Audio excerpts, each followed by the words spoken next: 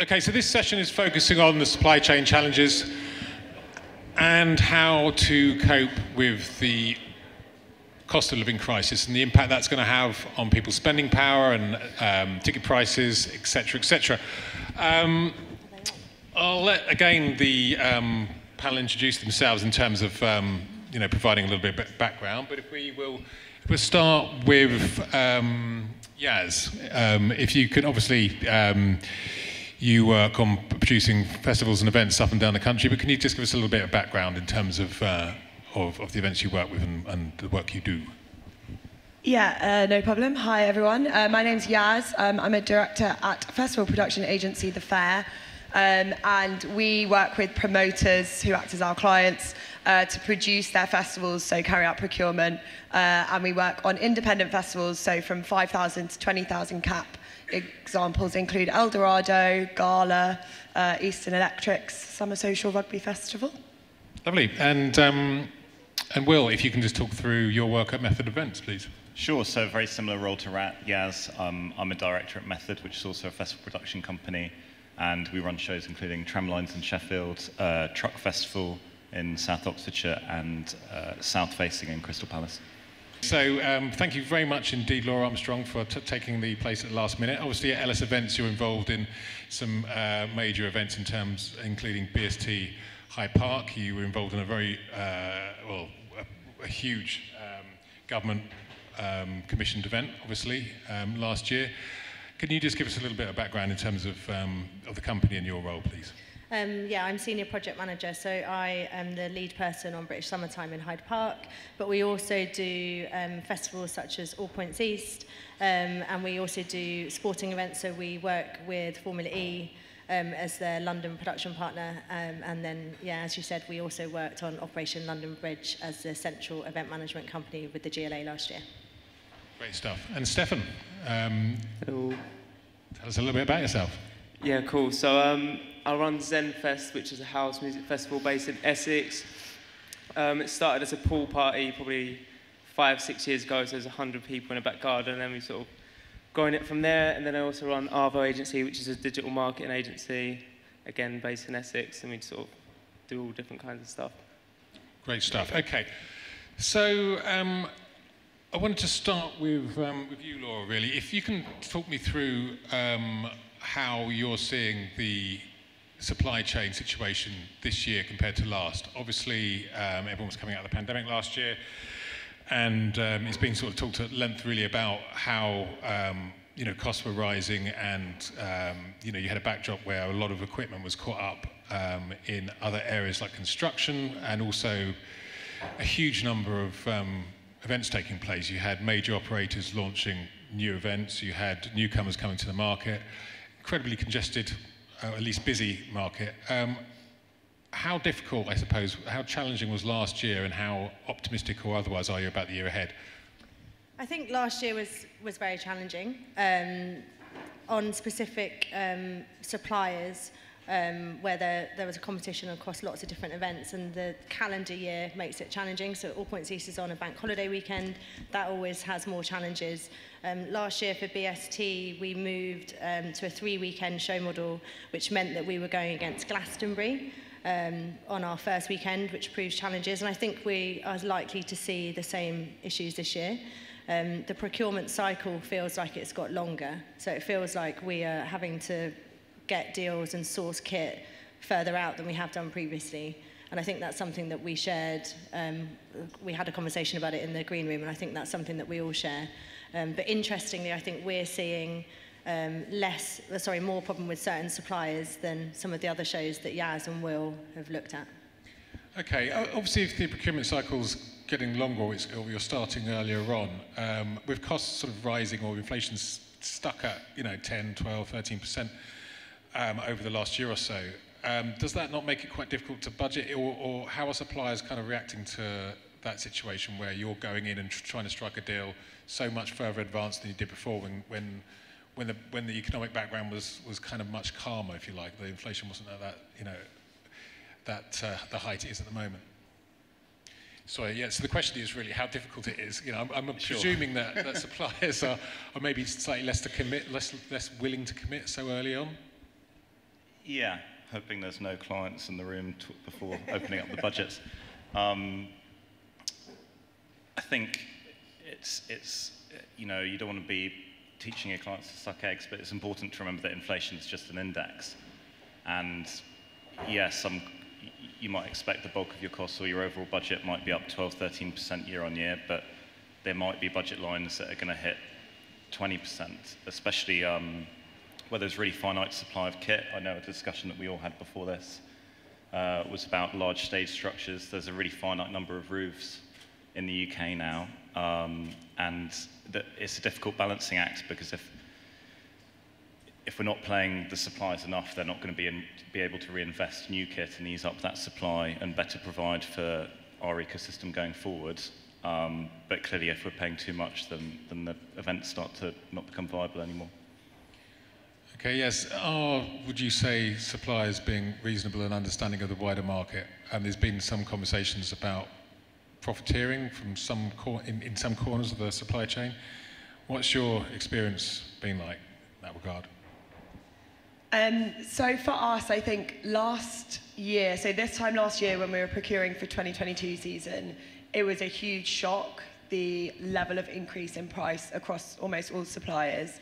I also found that last summer it was a suppliers market, so people who we worked with for many years, we had pencils with, were taking other bookings and not telling us. And, you know, they would normally always come to us and say, someone else wants your date, put your deposit down now. They weren't telling us that. And it felt very much like a supplier's market, and that, you know, we were kind of beholden to them and the rules had flipped a bit.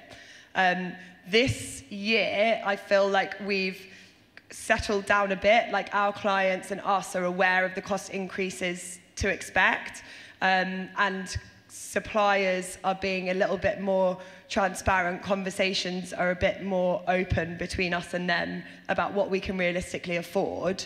So it feels like the playing field with regards to procurement has reset a little compared to last year. But each supplier is very different. Some are working in a construction background, they've got more power, they don't need to work on independent festivals that happen once a year. So there is still a bit of a power balance depending on what you're booking. Okay, and Stefan, obviously you're an independent festival. How difficult, I guess, was last year? Were there any impacts on, you know, the supply chain situation? Yeah, but with us, we don't really have the weight that obviously the bigger ones do. So when we're trying to get quotes and costs, like we kind of just have to take what we can. Like our fencing, for example, he just doubled the pricing from the year before, and I was like, mate, like you've doubled the price. Like how comes? He went, yeah, well my costs are double, so the costs are just double, and we couldn't get it from anyone else, and it was just like, all right, so you just have to go with it. Like I feel like with us, we do just have to sort of go with what we can. Do you know what I mean? And like even some of the relationships, like we've used the same guy for toilets year on year. We went back to him and he was just like, yeah, all good. And then about 2 months later, it's like, nah, sorry, can't do it now. And like we don't have the weight to be like, all right, we'll never use you again, because he'll just be like, all right, it'll just go somewhere else. So it just is what it is for us, if you know what I mean.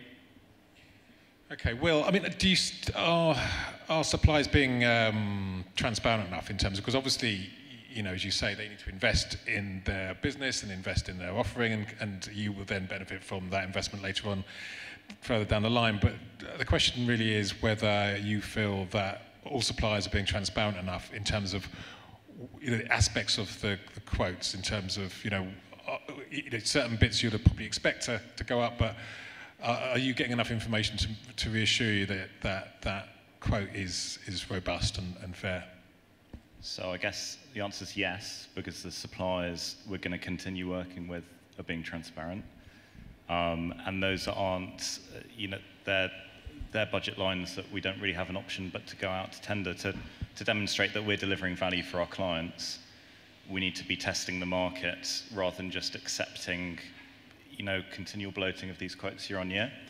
But a conversation we had before this with the group as well was about the detail on the quotes, and I think everyone now needs to be moving towards a framework where they're seeing itemized costs. Say, you've got a technical production supplier who might do sound and lights for your top 3 stages.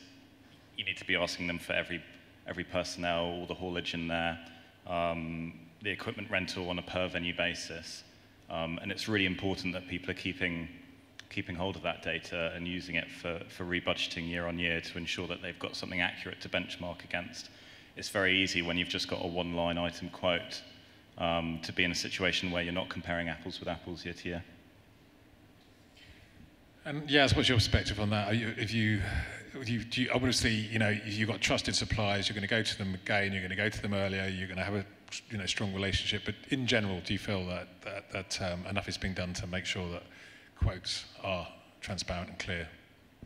Yeah, I think with some suppliers, they do that automatically, and others they don't. And working in a production agency and from a production background, a lot of our team will know to go back and request those changes, and as Will's kind of intimating, if they're not prepared to break down costs of labour, cost of transport, cost of individual unit kit hire, then we can't work with them because there isn't that transparency, so the trust is broken. And it's hard to justify a 30% increase on their item if we can't see where that's gone.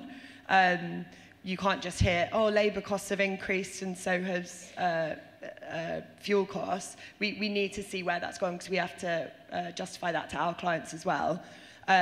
So I guess if there's anyone in the audience who doesn't necessarily use a production agency and you're getting costs for things, you just want to really make sure, as Will said, that you're getting that broken down so you can analyse it properly. Okay.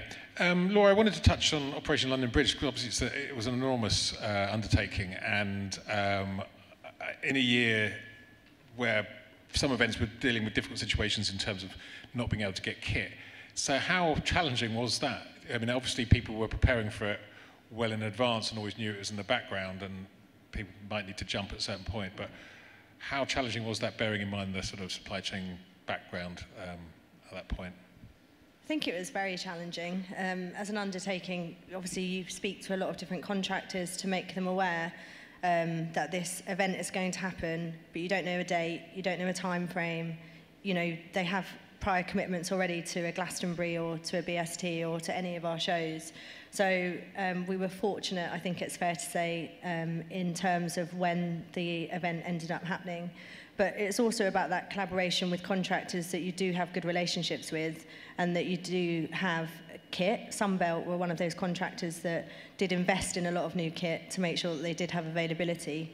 And I think because of the scale of the event and the relationship that we had with a lot of those contractors, it was really easy to pull together, not easy, but we were able to pull together based on our relationships that we already have, and also the scale of the event. It was a huge monumental event of its kind, and people wanted to be able to say that they were involved in it, and I think that collaboration aspect really showed what the event industry is capable of. And just out of interest, I mean, was it kind of, obviously it was a very morbid event for a good reason, but I mean, in terms of putting our UK event industry on an international stage and showing what can be done at, short notice, it was amazing. What was the atmosphere like? What was the kind of, the sort of sense of achievement really afterwards? I mean, were people kind of? I think we got a lot of freelancers and people within a very short amount of time to come work on it. And I think we all felt immensely proud of what we were doing. It was definitely challenging. The landscape was changing daily. We were having lots of last minute, late night calls to make sure that we were able to take the information we needed from the GLA and from all the different stakeholders that we were working with. But everyone, I think, felt a really big sense of achievement on it. And I think it showed what we can achieve in very challenging circumstances. And I think it's something that anyone that worked on it, organisations and contractors alike, that we were very proud of. Yeah, absolutely, for good reason. Obviously, the impact of the cost of living crisis is obviously seeing people being more cautious with their money. When it comes to ticket prices, ticket sales, you can see events aren't selling out so quickly, whether it's a club event, whether it's an arena event, whether it's a festival. Apart from, clearly things like Glastonbury, Green Man, there are certain exceptions to that. But I'm just interested to hear what the impact is on ticket pricing and also on how you're coping with that slight sense of insecurity, if you like, where ticket sales aren't jumping out, or ticket sales aren't happening so quickly as they were in previous years. So, Stefan, for you as an independent operator, how scary is it? I mean, what's the climate like for you? What's the this year? Yeah, no, it is quite mad, to be fair. I think, like, for example, I think 3 years ago, we sold 80% of our tickets in the last 7 days. I think this year, like last year just gone, we sold 50% in the last 2 weeks, and about 30-40% was in the last 7 days. So it is like, it does get squeaky bum time, but it is what it is. Like, you get to a point where you've committed. So what are you gonna do, like a month out, cancel the show? No, so you just gotta go with it and just hope that you've sort of, your marketing campaigns are strong enough, you're showing the audience the value as to why they should come to you, and you just gotta, like, you just gotta ride the wave. Like, it's a very sort of like team sort of thing. I don't know how to explain it. It's like you come together, you agree that you're going to do this thing, and then you commit, and then you just translate that on social media and through your campaigns, and then you just keep that momentum, keep the energy higher. But like, really, you're like, it's scary. Do you know what I mean? Like, you're on site, you're building, you're 7 days out, and you're like, shit, we need a lot more tickets. Oh, sorry. You're like, oh, I need a lot more tickets, but everyone's there, you're all together, and you just got to keep the momentum going, you got to keep positive, keep going, and I feel like that translates. So when you do stay like that, and you can almost see it, I feel like customers, the audience can see it, it's exciting, you just got to keep the energy high, and then the customers know they're going to get that when they come, and then they do, and then it's all good. Do you know what I mean? But yeah. Great, okay. And Yaz, obviously, you know, you deal with an array of events. What are you seeing in terms of ticket sales across those independents? I presume it's similar, but also, with that in mind, how can organisations, how can event operators find efficiencies, and what are the efficiencies that you're seeing them find? What are your recommendations in terms of areas of focus? So firstly, on the ticketing question, across the board, it's quite different for a number of our clients. So some are wanting to keep their ticket price the same as last year and show goodwill to the customers that they're not putting prices up. Others have significantly increased their price. So it's more the camping ones that I've seen do that from our client base. They've seen the benchmark now be reset by Glastonbury, which I think has been helpful for all festivals. So ticketing prices increasing, and also like monthly payment plans. Every festival I work on is doing a monthly payment plan now, which hopefully will help them with cash flow. And in terms of efficiencies, one thing I would say to my clients, if there's any promoters in the room working with a production company, quick executive decision making. Make a decision early and then stick with it, because then we can book you the best kit for the best price. A huge problem for us last year was people not making decisions on kit or wanting to micromanage some of our procurement decisions in things they're not really experts in. And then we lost the kit, and then we had to get toilets from 4 different suppliers, a different servicing company. It cost double the amount of the initial cost. So yeah, quick executive decision making will create efficiencies for everyone. And I go to you, Will, actually, on that question in terms of efficiencies. You know, what efficiencies are you finding? I mean, thanks, Yaz, for pushing that one. I mean, we were in a position last year as well where we were seeing a lot of kit going up in cost year on year, and promoters wanting us to continue to test the market, to look for a cheaper deal, and we did lose kit. And I'd really like to not be going through that again in 2023. It was a question on efficiencies, sorry, Chris. Yeah. Sorry. So obviously, it's vital that people find efficiencies. Yeah. Are there any to be found, and if so, what are the best areas of focus? Yeah, it's certainly a difficult question. We're really value-driven as a production company, and so are our clients, and we'd like to think that, you know, within our values, we're delivering great value to our clients year on year regardless, and we don't operate with a load of slack or with a load of fat on top that, you know, is suddenly available for us to go and attack now. I think there are some simple measures that can be taken, which might not just be in the planning, but might be within the life cycle of the event, or the build of the event for that matter. There's a lot of talk about increased need for fuel management nowadays with increased fuel costs. There are some very expensive ways of doing fuel management, which are, you know, great for sustainability and cost, but there are some more rudimentary ways of doing fuel management too. I mean, just during your build, you might find that some power companies might go and deploy a generator at a far-reaching area of a site. It might have an accreditation cabin there. It might have lighting for a campsite on a camping festival. And just having someone on the team, they don't even need to be super skilled, just some basic training to go around and monitor generators if they're not already networked and they don't have that control kit built into them.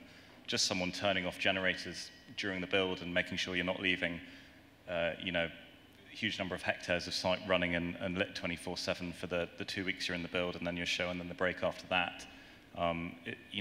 Potentially there's several thousand litres of fuel there to be saved on. Yeah, please do. I think also it's about really trying to maximise your relationships with clients and your contractors as well.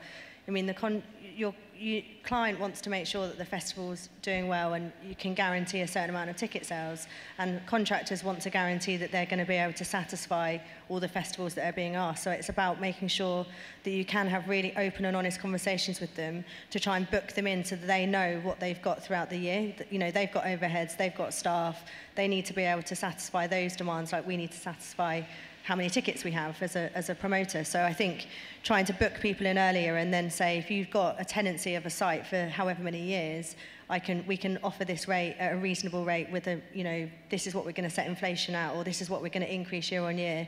But they know that they've got that show for 3 years. I think that's a really good way of doing it. And it's something that, even if you're working on a larger show, we still need to maximise that value as much as we can with contractors, and they need to know when they're going to be able to invest in new kit or pay their staff an increase, or it's exactly the same from a contractor level. Okay, and obviously it's an event the scale of BST Hyde Park clearly employs an enormous amount of people. With inflation going up, obviously people want to get paid more. We're seeing a situation with strikes and everything else. When it comes to staff, I guess, personnel, are you seeing a lot of pressure in that department? Are people just hiking their prices suddenly, or are people being a bit understaffed? How's that relationship kind of working? Well, we saw a few hikes last year before this was even coming into play, because we hadn't had a live show for 3 years due to 2 years of the pandemic. So I think we're dealing with it on a case-by-case basis. Like, if you're seeing that with contractors, I think it's only appropriate that you're going to listen to those conversations from a freelancer point of view as well. And I think which freelancers are really integral to the running of your show. They've got a lot of experience, they provide a lot of value. So I think we're viewing it on a case-by-case basis, so we're open to having that conversation. And I think it's the justification for it. Have they moved out of London now, for example, where they need to factor in travel arrangements or accommodation, so I think we're dealing with it on a case-by-case, but I think it's a fair conversation to have with those people.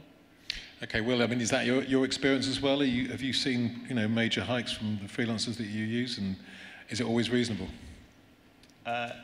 It's not always reasonable, but I think similar to Laura's point on contractors, you want to form long-standing relationships with individuals and freelancers as well, and an open conversation with them about what their rates will look like this year, but also the following year, the year after that, and the year after that following inflation.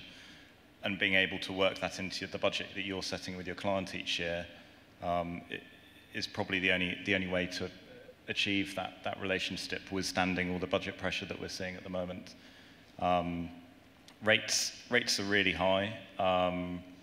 We work on a venue in London, and none of our festival clients would be able to afford the rates that venue's currently having to pay just to get techs to get the doors open. So if those rates start hitting festivals this summer, it will be a real challenge. So we need to continue to promote our industry and ensure that we're a place that people want to work in, and for the right reasons as well. For us to get value out of those people, it needs to be an attractive place to work, and therefore the freelance will be able to offer that value. Yeah, we're going to touch on that in the next panel, actually. But what I wanted to touch on actually was, I'm asking you, this directed at you, Yaz, in terms of when going back to ticket sales again, and obviously, there's concern around the changing habits in terms of purchase timing.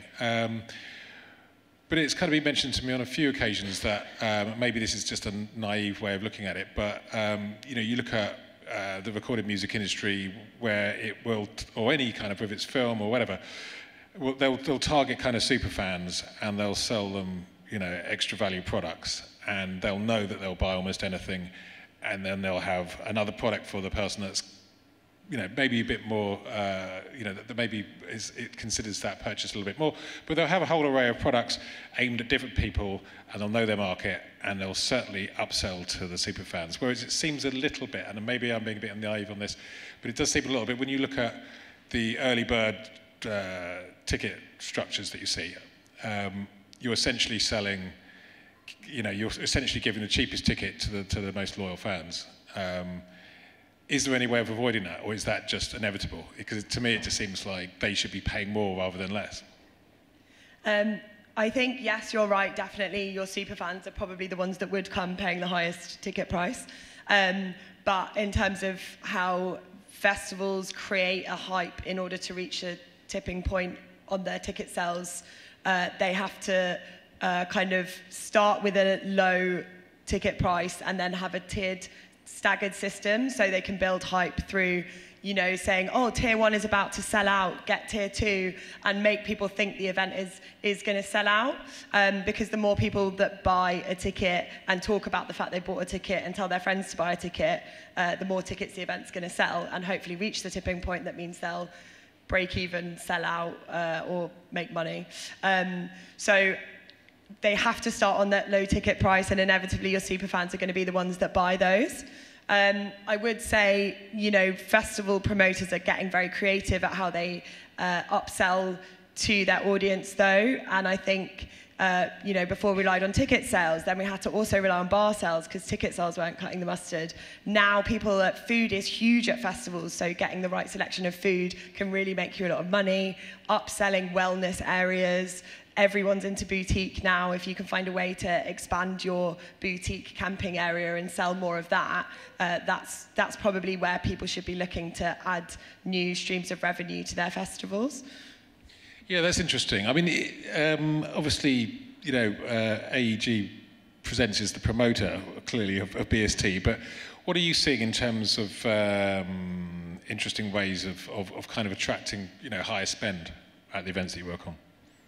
I think a lot of the artists that are booked at BST particularly have a very high merchandise offering.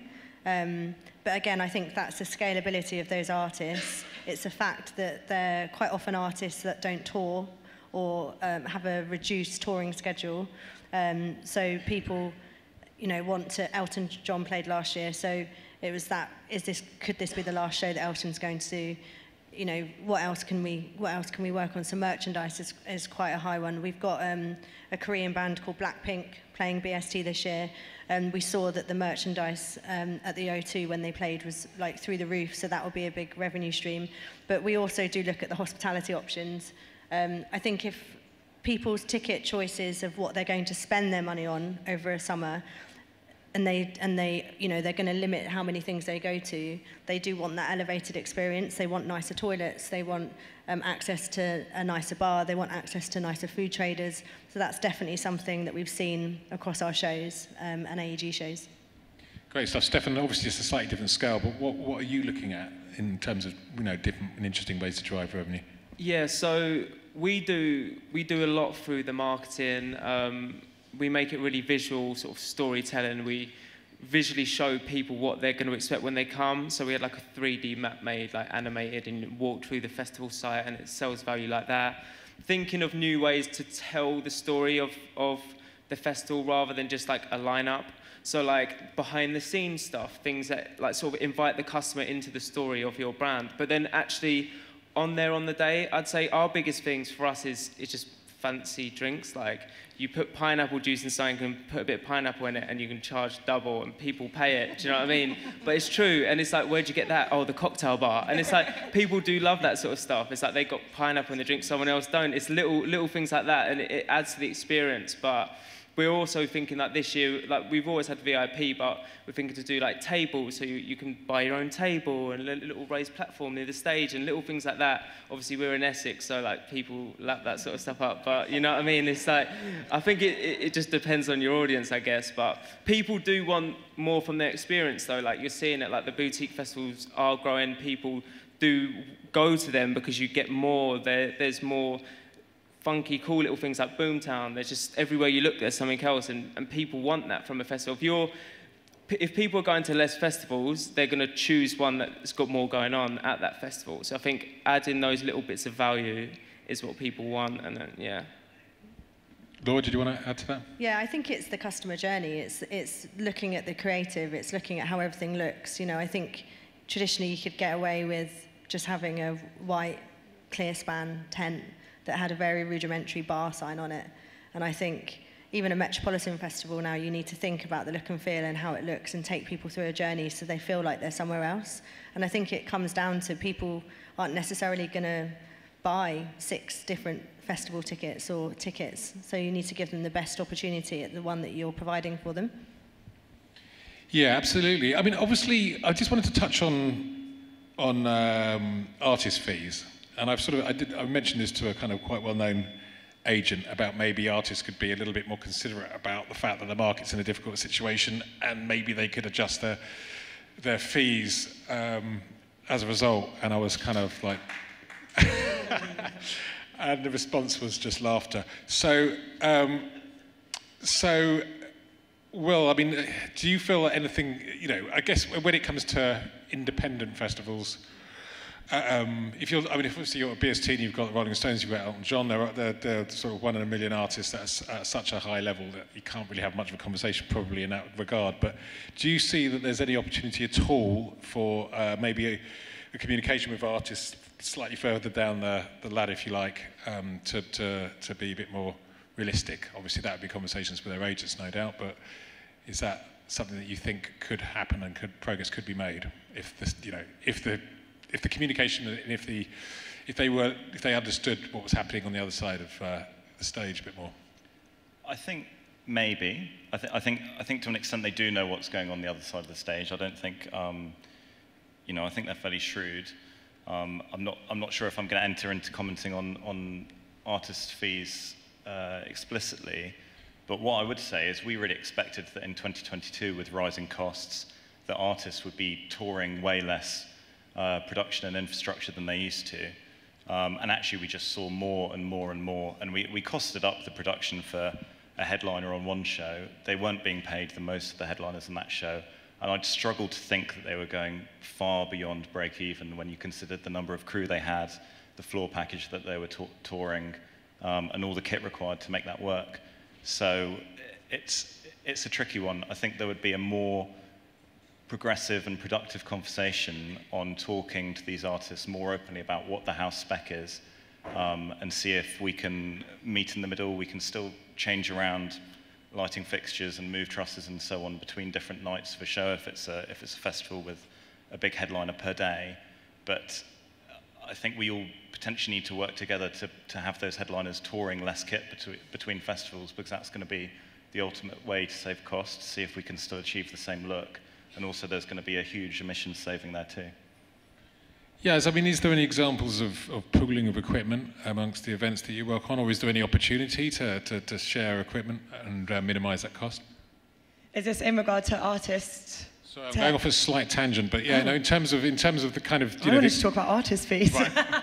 If you want to talk about artist fees, talk about it. No, I mean, just with regards to artist fees, I think it's become, in festivals, and following on from what Laura and Stefan both said, the festival experience for the audience is now much more about the actual experience, whether that's how slick the operation is, as well as how creative the immersive places they're going into are. And it's becoming less important what the lineups are. So I hope that power that artists have had over fees for those style of events, obviously not talking about our Elton John style concerts, is that will start to show to promoters, because artists have become what promoters are prepared to pay for them, the way that they're seen in terms of their value doesn't appear to reflect the number of tickets they can sell. So ultimately, your headliner is worth the number of tickets that they can get to your event. So if we're seeing a huge reduction in people attending festivals, your headliner is no longer worth the fee they were last year because they're not bringing that many tickets to your event. So maybe they should be starting to look at a model, which I know has happened with some headliners of ours before on shows, where there's a baseline fee, and if the show sells out, then they get extra on top of that. Kind of like a touring model that when artists are a part of that. So yeah, I think that would be something to look at when we're all working together.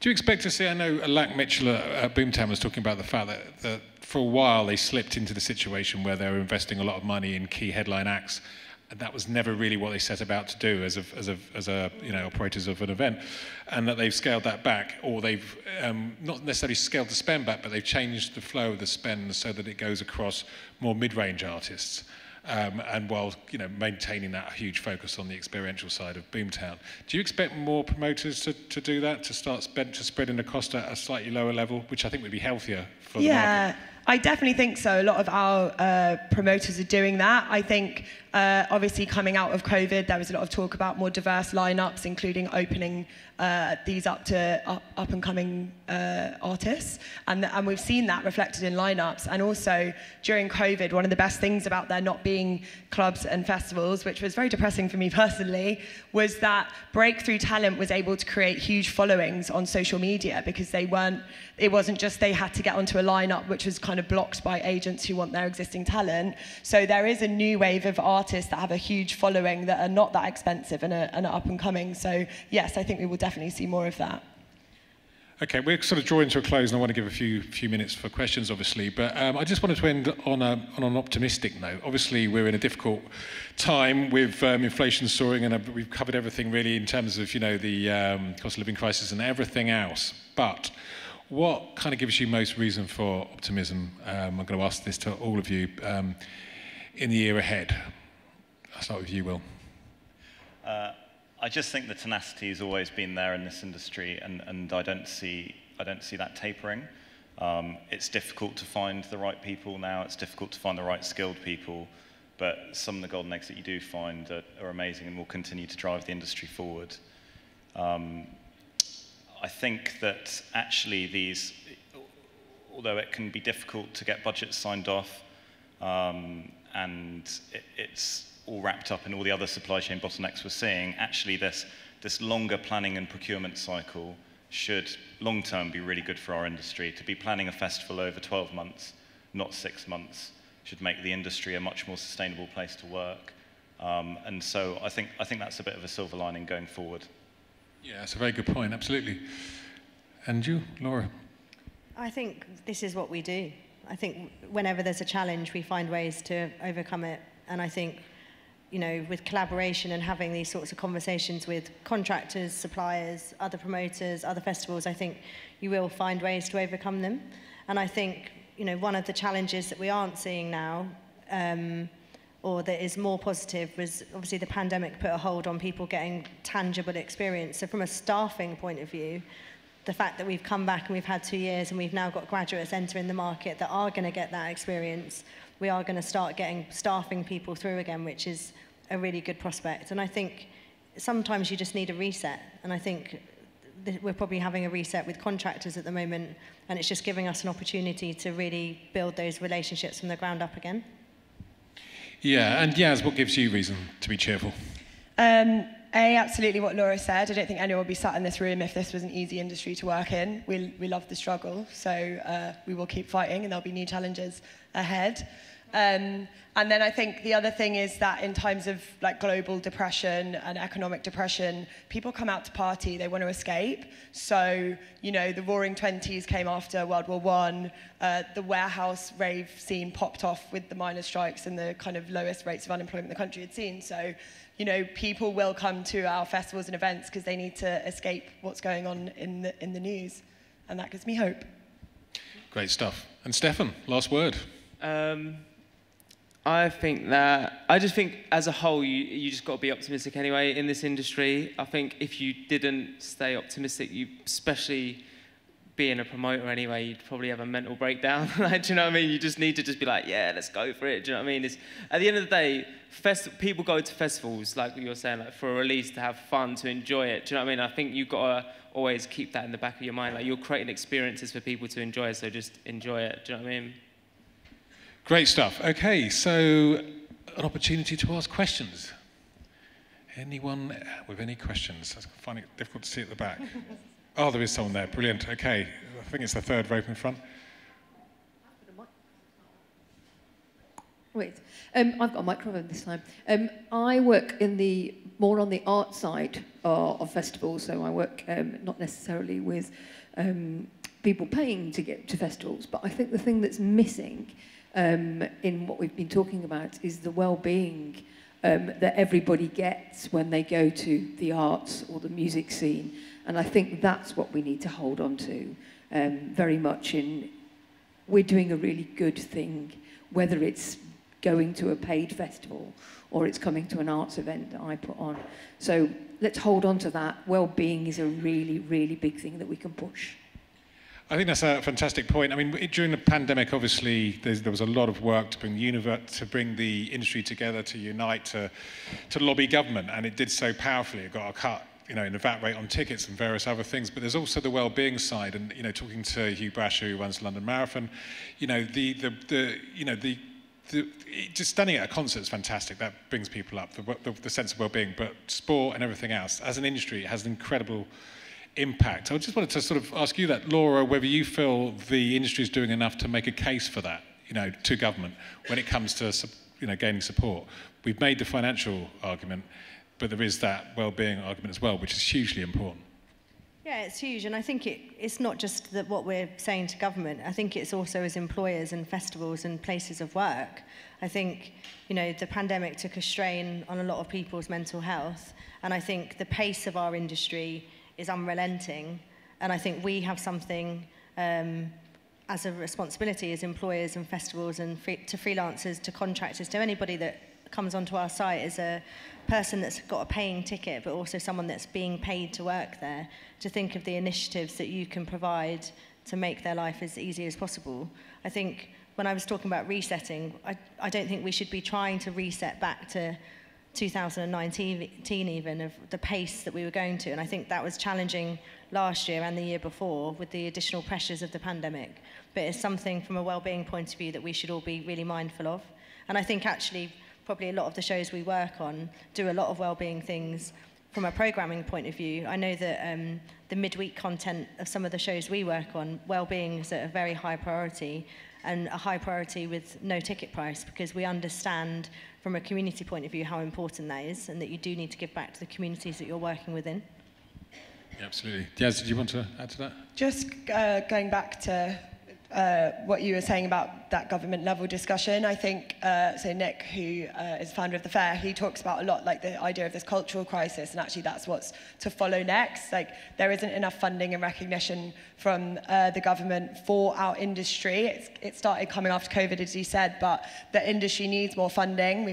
We're a cultural capital of the world here. There's so many amazing things that come out of the country, but one of his arguments when he's going to these calls with DCMS is, in I think Lithuania and Estonia, they spend about 2% of GDP on culture, whereas compared to here it's 0.2, 0.3%. So we do need to look at balancing up that and the spending, and using well-being as an argument for that, and well-being of the population is a strong argument. Yeah, it's a very good point. Just to add, it's also, if we do shout about it, we need to shout about it to the public as well. Yeah. Because when they see these figures shouted about in the news, they might go, well, that should be spent on hospitals, but let's balance it out so we can understand how much it benefits the hospitals if we've got well-being in the arts. Very good point. Anyone else? One more question. Okay, so on the in the centre there, on the left-hand side, or my left-hand side. Thanks. Hi, it's Ben, Festival Director at Blue Dot and Kendall Calling. It's a question really about talent pool in the future. We're seeing, obviously, a shortage of talent because of the pandemic and where we've been over the last couple of years. And I've had some conversations specifically around VJs, actually, in the last week, and how there's a massive shortage because the amount of work that's happening in the Middle East and in Saudi, and the actual rates that people are actually available to do and do get in those roles, and how that starkly contrasts with the classic festival roles and the fees we're able to offer, which in themselves have gone up year on year. So I just wondered what thoughts you have between yourselves in terms of how we support new talent to come through and how we keep hold of that talent. Okay, I'll go for Laura for that one.